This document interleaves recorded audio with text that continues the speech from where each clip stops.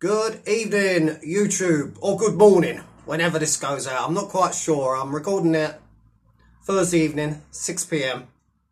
I don't know if it'll go out in the early hours or tomorrow morning, afternoon. Who knows? Maybe this evening. I don't know yet. Because I did say I was coming back to YouTube. Going to have a break. I was coming back December the 1st. But December the 1st, unfortunately for me, I'll be out delivering turkeys to some of the needy residents in this part of London. Anyway, I'm not here to talk about turkeys. Well, I guess I am. Because of none other than Paddy Pantsdown has decided to jump on the Marty bandwagon. Me girlfriend ran off with me next door neighbour, Gif. Gif, I'll miss you, mate. That's my Paddy Pantsdown impression. So yes, you know I was talking about on my previous video about Martin, he's everywhere. Everyone's live, everyone's comments. So I just happened to be channel hopping. Paddy was doing a live. I don't normally watch because I find him, how can we put it, a bit nauseating. You know, a bit boring, if I'm honest with you. He's a droner, and he's not, just doesn't do it for me. He's too, I don't know, he's like one of them Thunderbird puppets, isn't he? You know, and One-Eyed Willie from The Goonies. Never mind. Anyway, I happened to notice that Martin, he couldn't resist as Paddy Pantsdown was blowing smoke up Martin's backside.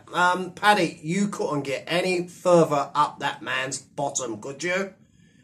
You would need, I don't know, a tug of war of 10 men to get you out of that bottom. Jesus Christ, mate. I swear to God, you must have been so far up his backside, you must have been near enough touching his tongue. Anyway, Marty couldn't resist because he was getting lauded with a load of praise from Paddy, who I did think had a bit more common sense to be scammed by one of the oldest scammers in the book, namely Martin Dribble, you know, and the that iffy website he's got. Anyway, so Marty couldn't resist. He had to jump in here. He said, look, he's replying to someone in the chat at Tootsie. Tootsie. I don't need the money. People begged me to allow them to donate. People begged you to let them donate to your iffy little GoFundMe scam. They begged you, did they, Martin? And you just, you just could not say, I could not say no. I don't want to offend anybody. I don't want to offend anybody and tell them I don't want their hard-earned pip money. Please keep giving. I'm going to take legal proceedings. Hurry for, this is it now. The downfall of begging is all because of me. This is, get this, the comments get even worse. Wait until you read the next one. Hear the next one. I'm doing a reading. So Martin goes, I'm not stopping, mate. I want 10 years off him. Oh, Martin, please, please, please. Will you stop? Behave, mate. Behave. You're not going to get 10 days off him. Yeah, your phony defamation case or whatever it is destined to fail. You know, you haven't got the funds, despite you being a successful businessman, successful business scammer, I would say. Any normal lawyer will laugh you out the building. You brought this man over. You groomed him to come over to the Philippines, yeah? He did. You didn't train with him. Instead, you brought him to your house. You didn't find him any other accommodation. You brought him into your home. You went gallivanting out with your bit on the side. Left him with your wife and your family. Now he has slandered you and you're crying. He slandered your business. He slandered your so-called reputation. And you feel you are going to bring this man to justice. Please, please. For what? For what? What, have you heard of the old saying? Sticks and stones may break my bones, but names will never hurt me. Correct? Yes, of course it's correct. So yeah, it's just, so now we've got Paddy Pantsdown, Martin Dribble, colluding, you know, working together. I mean, Paddy's calling anyone, the scumbags, whatnot, that ain't down with Martin. It's absolutely laughable.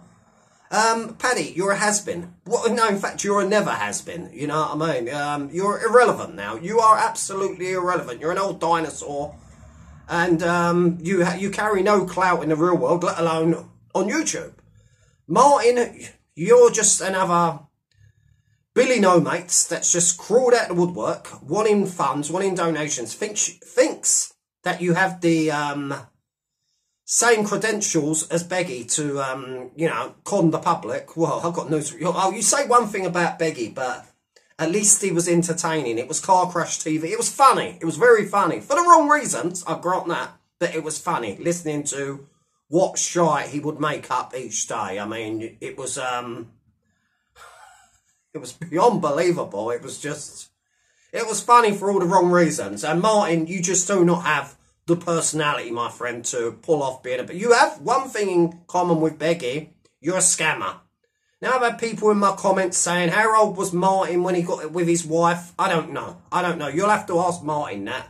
People saying he was an old man. The woman was young. I don't know. That's not for me to poke my nose in. If I did poke my nose in about that, people will probably throw more donations at Martin. That's how, you see, it's all reverse with this lot.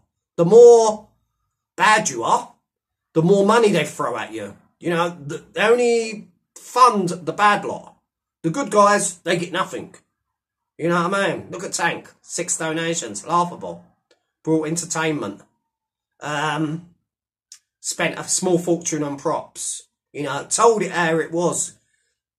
Like me, he can, you know, he can smell a wrong one, you know, when he sees them. You know, you haven't got to be Einstein to work out that Martin is a scammer. Just look at the face. Look at the smarmy face. It's like a frog. He's actually like a slippery frog. No offence to any frogs out there.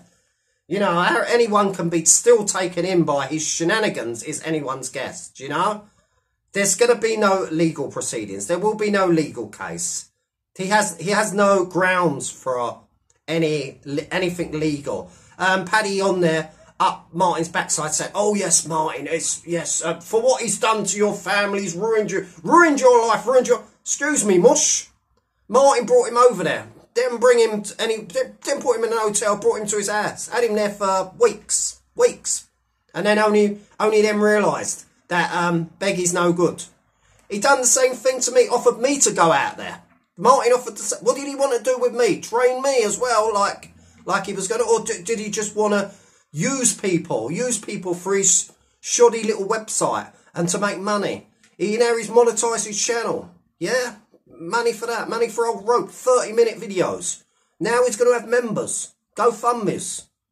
What next? What next? What other little get-rich quick? We're hearing him talking about he's going to do some training with a ex-4-time world champion in January. Where have we heard them kind of stories before? You know? Martin, you've done no training. You've spun around with a couple of little pink 1 kilo dumbbells that you got from Argos. Do you know what I'm saying? You know, you're doing like an aerobics workout. It's more, it's not so much Eddie Hall, or it's more Jane Fonda. You know, your workouts are more Jane Fonda, you know, and you're telling, oh, I bet someone can't train like me for 30 minutes an hour. Martin, you're doing aerobics, mate. You're doing a few star jumps, and you've got a couple of little 1 kilo. I'll tell you what, I'll put you at a challenge. 100 kilos on the bar, bench press. See if you can hit 12, yeah? If you can hit 12, I will hit 15. How's that? And I hardly train. I hardly train these days, so you should be... And you're a big lad, aren't you? You're a big lad. Well, a tall lad. I wouldn't say big, because you are built, my friend, like a straw. You know, like a paper straw, you know? And that's what would have happened if you'd ever got into any confrontation with Beggy. He would have bent you up like a paper straw. You know, that's why you went out your way to avoid him. You know? You were saying left, he was saying right. You've only lived about a mile away from each other, you know? But... it is what it is, you know.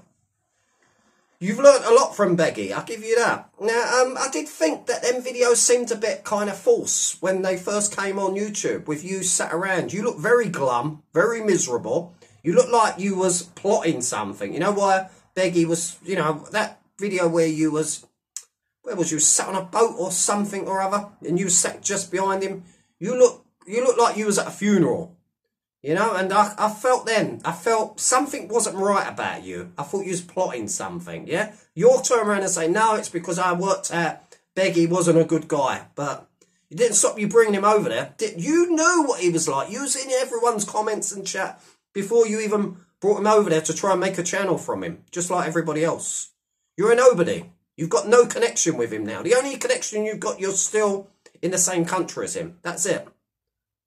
I'm going to warn anyone I can. I was going to let this go. I'm going to warn anyone I can not to fund your lifestyle, you know. You're at spending people's GoFundMe on your pizza and you're smirking about it. You're smirking with a sly old smile because you know you've got one over on your naive followers, and there's still about a dozen or so twits that are believing your mumbo jumbo, and Paddy being one of them. But then you can tell he's low intelligence as well. You know, I don't know what he's putting in his tea, mate, but there's something in them tea bags, trust me.